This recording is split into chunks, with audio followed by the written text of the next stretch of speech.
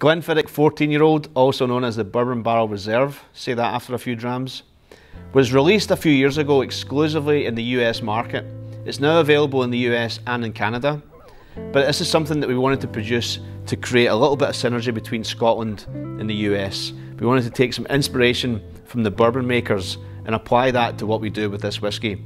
And how we did that, we basically took a Glenfiddich aged for 14 years in an ex-bourbon barrel, fairly standard, but then we flipped it into a brand new charred American oak cask for a finishing period of about 4 months.